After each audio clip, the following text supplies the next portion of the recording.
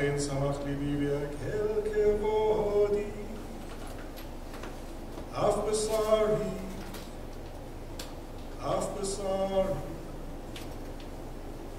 ישכון לבטח.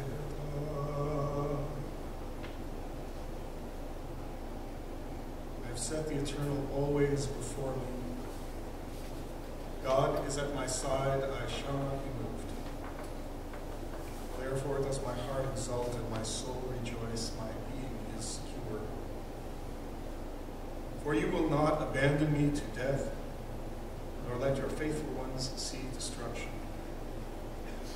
You show me the path of life, your presence brings fullness of joy. Enduring happiness is your gift.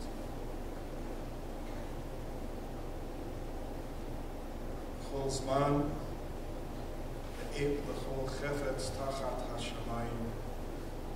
there is a season for everything, a time for every experience, a time to be born and a time to die, a time to plant, a time to uproot what is planted, a time to tear down and a time to build up, a time to weep, a time to laugh, a time to grieve, time to dance, time to throw stones, a time to gather stones, a time to embrace and a time to refrain from embracing, a time to seek, a time to lose, a time to keep, a time to discard, a time to tear, a time to sow, a time to keep silence, and a time to speak.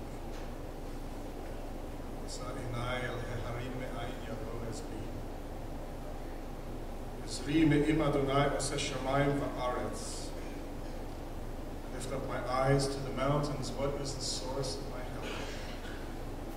My help comes from Adonai, maker of heaven and earth.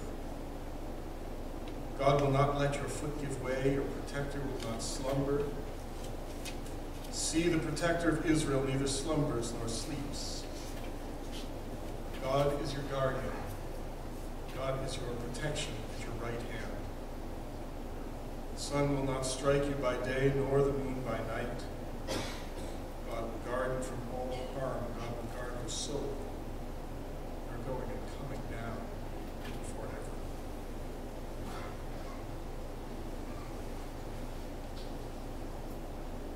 Adonai miyagur ba'ohalecha v'yishkon bahar kodshecha.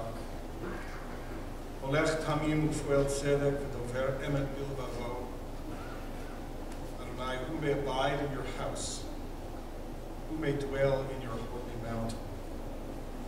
Those who are upright, who do justly, who speak the truth within their hearts, who do not slander others or wrong them or bring shame upon them, who scorn the lawless but honor those who revere God, who give their word and come up may do not retract, who do not exploit others, who do not take bribes. Those who live in this way shall never be shaken.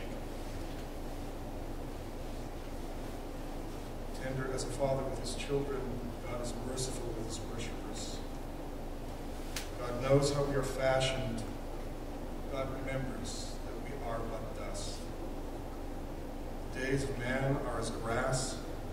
He flourishes as a flower in the field. The wind passes over it and it is gone, and no one can recognize where it grew. God's compassion for his worshipers, God's righteousness to children's children remain age after age, unchanging. It is a fearful thing to love what death can touch. fearful thing to love, hope, dream to be, and to lose. A thing for fools this, and a holy thing to love. For your life has lived in me, your laugh once lifted me, your word is gift to me. To remember this brings painful joy. It is a human thing, love, a holy thing, to love what death has touched.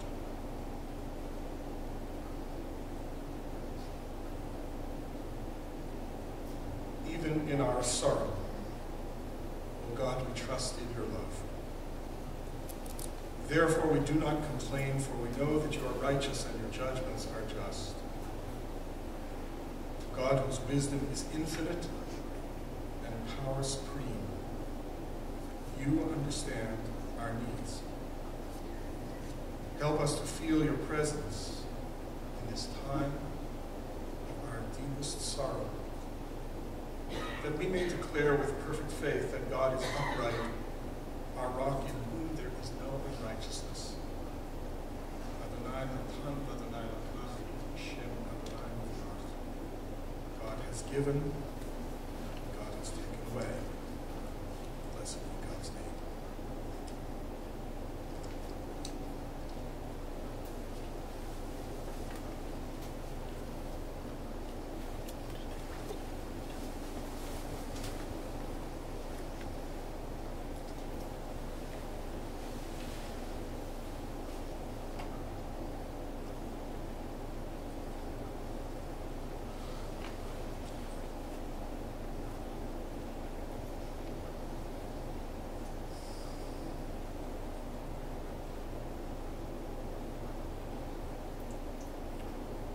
The last word has been uttered.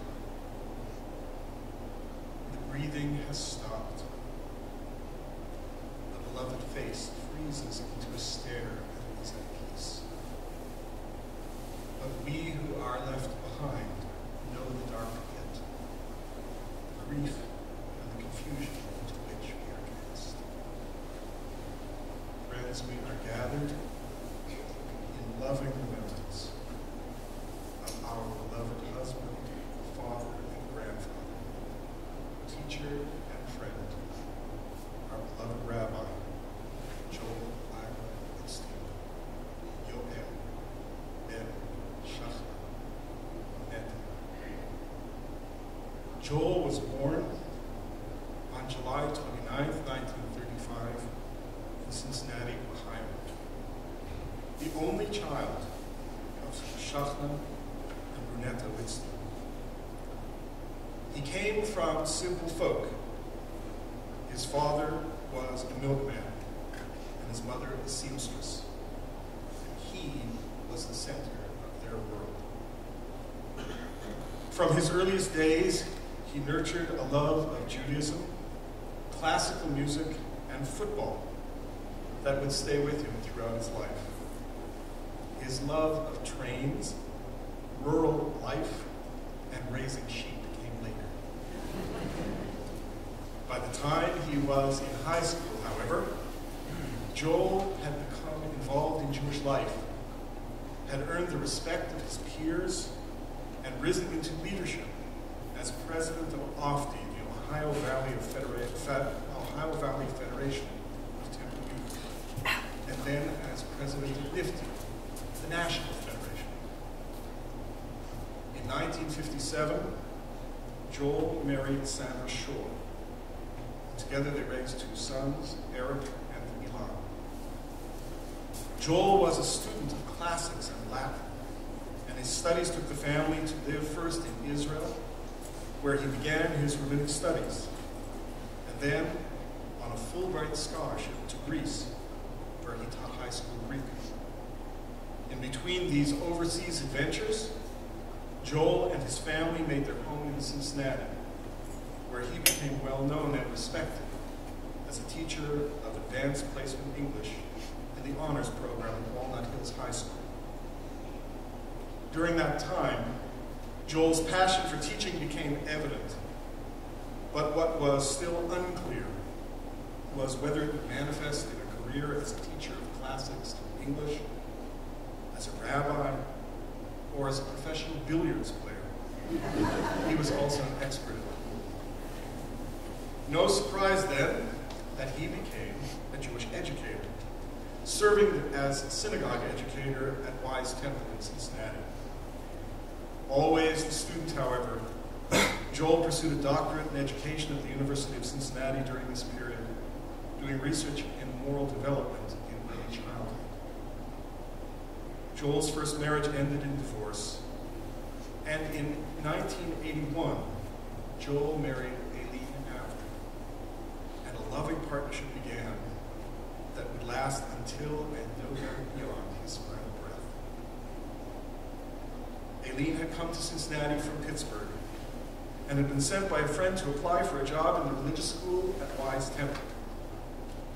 Joel interviewed Aileen for the position and then informed her that he actually preferred someone else for the job. But if that person didn't take it, then he would settle for Aileen. The rest is history, and her story too. Because it's almost impossible to think about Joel or talk about Joel without thinking or saying Joel and Aileen. Those who've been blessed to know Joel, to know them, understand how deeply Joel and Aileen were connected. There's a midrash that tells us that when a soul is created in heaven, it is hermaphrodite, that is both male and female. But since the way of earth is not the way of heaven, when the soul is sent down to earth, it is split into two. The male part of the soul resides in the body of a man, and the female part of the soul resides in the body of a woman. And if they are blessed and deserving, the two of them find their way to each other. And in their coming together, that single soul created in heaven is reunited. It was as if Joel and Aileen shared a single soul. Even though they led separate professional lives and spent much of their day apart, they were always together. Their day began with breakfast on the screened-in porch, watching the birds, and it ended each night on the same screened-in porch, sharing glasses of wine. Joel was a true romantic. He loved Aileen with all of his being, so much so that he could never say no to anything she wanted to do. Joel didn't really like going out to concerts and gatherings, and he was really quite shy and not much for socializing. But he would dutifully go wherever Aileen had planned for them to go. Together they covered southwestern Ontario. They knew every boutique hotel and every festival, but their favorites, of course, were the Stratford Festival and the Festival of the Sound. It was not unusual for Joel and Aileen to take 7 hours to make the trip from Toronto to London. And at the other extreme, they were also known on occasion to make day trips to Ithaca or even Baltimore. Each year, like clockwork, they would head out to the one-of-a-kind show, where Aileen would spend hours lost in the marvel of the arts and crafts, while Joel sat and read a book or marked term papers. But of course, he always enjoyed the concerts and festivals, and he loved to sit among friends, nearly silently, while Aileen carried the conversation with both of them. Anyone who has had the pleasure has seen the wry smile that would come upon his face, or the rolled eyes and wrinkled brow that would appear when Aileen would be carrying on with one or another of her antics. But it was his true entertainment and his pleasure. She was his true love, and he was her biggest fan. He was a strong supporter of the Marymount Family Support and Crisis Center, where Aileen has been the executive director for the past 17 years. Aileen brought with her to Joel her 2 sons, another Eric and John. Little Eric, as he's sometimes known, recalled that when Joel and Aileen got married, he and Jonathan needed something to find something to call Joel, since Rabbi Wittstein didn't seem to work so well in that setting. Since Big Eric and Ilan called Joel Abba, which is Hebrew for father, Eric and Jonathan chose Abba Bet, father number 2. And that seemed to work out okay once Jonathan was old enough not to call him Aleph Bet. But Joel was father equally to all 4 of the boys, and he loved them all dearly, as well as their wives Jane, Marion, Adrian, and Sarah. He loved to spend time with his grandchildren, Benjamin, Joshua, Jacob, Zachary, and Rebecca. He was so proud of them all, and he loved it when they came to spend time with him at the temple. And oh, how they loved him back. This card, which little Eric left for Joel at the hospital a few weeks back, speaks for each and every one of them. My Abba, don't worry. This isn't some melodramatic, overly mushy poem about life journeys. It's just a thank you note.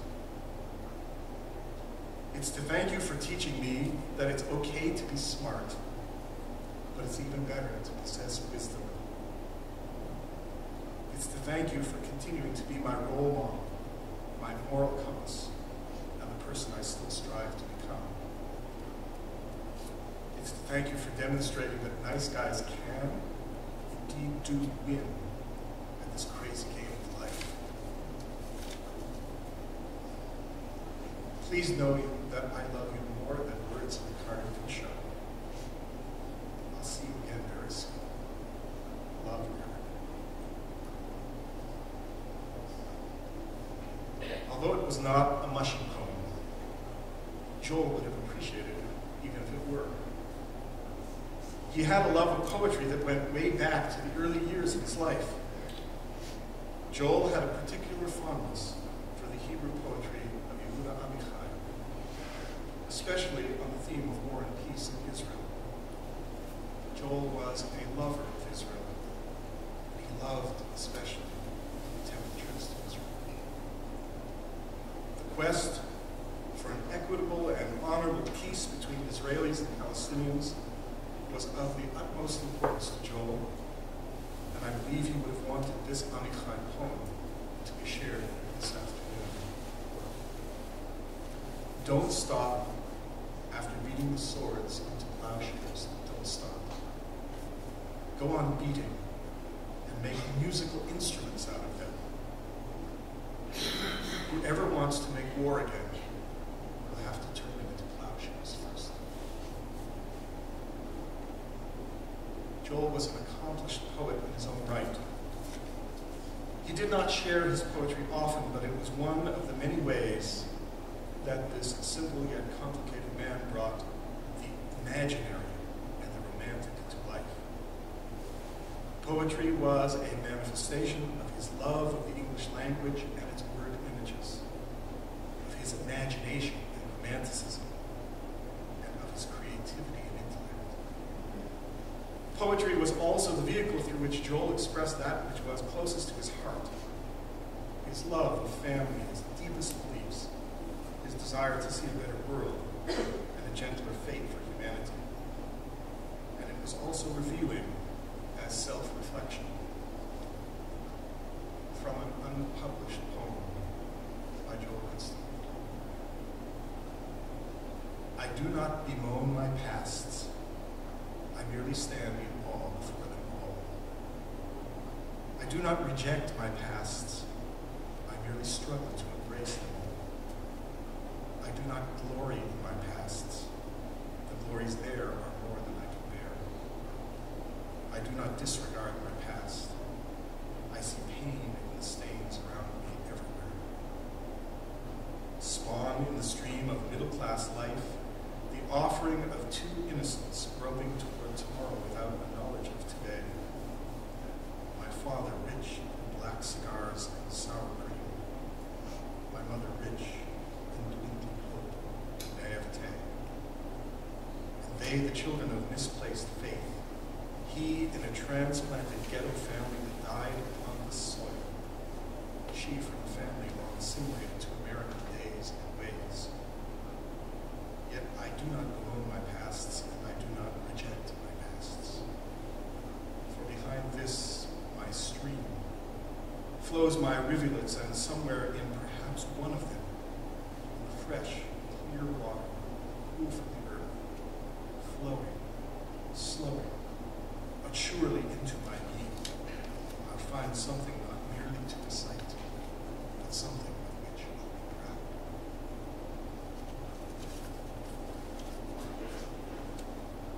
Dear friends were so important to Joel and Amy. Joel enjoyed nothing more than the trips that they would take with friends, long trips to Eastern Europe, or short trips to Niagara-on-the-Lake, or Toronto, or of course to Stratford. I first met Joel and Aileen in 1980 at a conference of the National Association of Temple Educators. Joel was president of NATE, a testimony to the respect that his colleagues in Jewish education paid to him. In fact, he and Aileen were so highly regarded as Reformed Jewish educators for the creativity and dynamism that we have all come to know, that they were traveling all across North America, doing seminars and in-service trainings. They were all the rage, and everyone wanted them to come and work at their shul. In 1981, Joel and Aileen accepted jobs as educators at Temple Israel in West Bloomfield, Michigan, which was to be the last stop before they took a sabbatical from Jewish education and headed north to St. Ignace, Michigan, where they decided, of all things, to run a bed and breakfast. Every morning, Joel would get up before the sun to make his award-winning cinnamon rolls. No kidding. He actually won a national bed and breakfast award. I think it was in the best supporting cinnamon roll category. This went on for a few years until Jonathan enrolled in a gun safety course, and they figured it was time to move on. But something really important had happened during those years. Joel had been called upon by the local synagogue in Sault Ste. Marie to fill in during the illness of their rabbi. And despite his initial attempts to explain why a classical Reform rabbi from Cincinnati might not be such a good fit for an old established and very Orthodox synagogue, an amazing event occurred. Small town Jewry being what it is, and necessity being a mother led to enough accommodations that Joel began to serve the congregation whenever they needed a rabbi. Soon he was riding the circuit, also serving the needs of the congregation in Petoskey. And out of all of this, Joel fell in love with the congregational rabbi, something that he had never imagined would happen. So when in 1987, Temple Israel was looking to hire its first rabbi, Joel Wittstein's resume found its way to London, Ontario. The way I heard the story was this. Karen Ross came to a meeting of the search committee, all excited. "Good news," she cried. "We have a resume."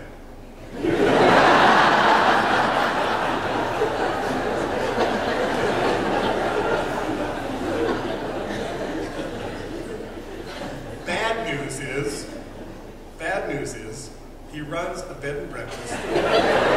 His greatest accomplishment seems to be cinnamon rolls, and he has 2 sons named Eric.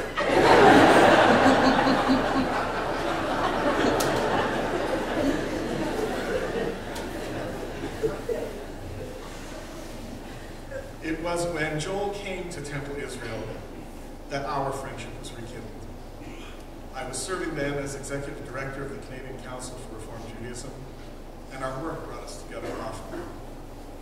And although we had different approaches to Jewish religious practice, he was a little bit classical and I was a little bit rock and roll, we saw the world in a similar way and shared our love of people and and of Jewish living and learning. We were kindred spirits. I'm honored by the trust that he has placed in me. My cup of life is a little bit emptier for the loss. In Hilchot Talmud Torah, Rabbi Moses Maimonides, the Rambam, states, "Ve'ein lecha kavod gadol, michvod harav, v'lo mora, me'mora harav. Amru chachamim, mora harav k'mora shamayim." There is no greater honor you possess and can display than the honor you possess and display for your rabbi. And there is no reverence that you can possess and display than the reverence you possess and display toward your rabbi. As our sages have said, the respect and awe you display toward your rabbi is identical to that which you must display towards him. No rabbi is more deserving of such honor than our beloved Rabbi John Wittstein. He will always be remembered first and foremost because he was a mensch, honorable and decent person, honest and straightforward, person of complete integrity, who spoke the truth and believed everything he said. As a rabbi, as in all other aspects of his life, he was a gentle soul, compassionate, caring, empathetic, and loving. Joel lived according to the ethics of our teaching. He lived the values that he taught. Be among the disciples of Aaron, loving peace and pursuing peace, loving your neighbors and drawing them near to Torah. Do not say, when I have leisure I shall study. You may never find the leisure. Say little and do much, and greet everyone with a cheerful face. A person who brings pleasure to other human beings thereby brings delight to the Creator. Let the honor of others be as dear to you as your own. One who shames any person in public is not worthy of the share of its common. Who is wise, one who learns from others. Who is strong, one who controls his passions. Who is rich, one who rejoices in his portion.